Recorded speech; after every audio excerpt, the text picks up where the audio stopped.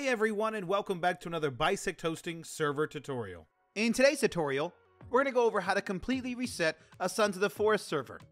This is good if you would like to go back to the server the way you first bought it.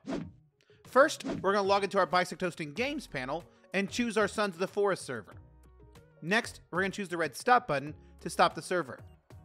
We are then going to go to the Settings tab, and where it says Reinstall Server, we're going to choose the red Reinstall Server button.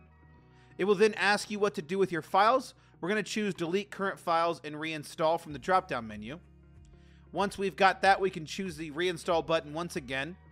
This may take a few minutes to reinstall, but once it's finished, you can go back to the console, start the server, and you will have a fresh install on your Sons of the Forest server. If you have any questions, check out our knowledge base, bisecthosting.com/KB, or you can submit a support ticket on our website. If this guide was helpful, make sure you hit that like button, subscribe for more content like this, comment down below which guide you would like to see next, and we'll see you around.